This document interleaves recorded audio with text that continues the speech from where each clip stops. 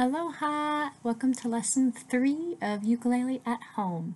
This is going to be a quick one because I'm going to show you how to play your first chord.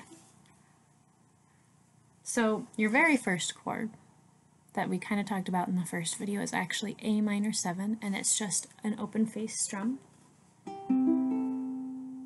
But I don't think that really counts because you're not actually pushing down any frets. So for this one, we're going to play C major, which a lot of times in pop songs is going to be your 1 chord. So it's a really important chord to know because it's the base of a lot of songs.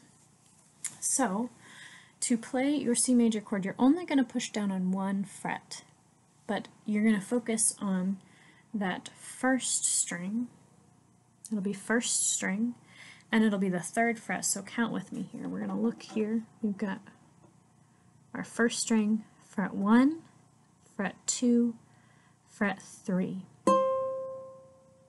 Okay? So when you play it all together, it makes a beautiful C major chord.